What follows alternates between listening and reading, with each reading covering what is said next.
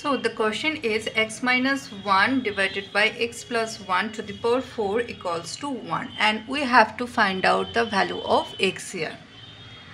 So just look, we can write this equation in this way: x minus 1 to the power 4 by x plus 1 to the power 4 equals to 1. That means we can write x minus 1 to the power 4 equals to x plus 1 to the power 4.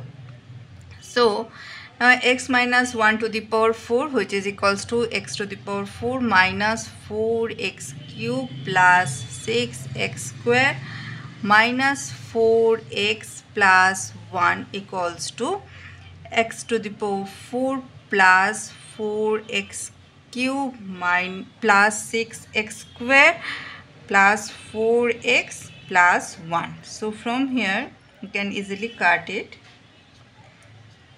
So from here what we get, it's 8x cube plus 8x equals to 0.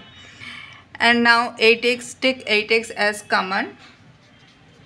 Take 8x as common. 8x into x square plus 1 equals to 0. Therefore we can say either 8x equals to 0.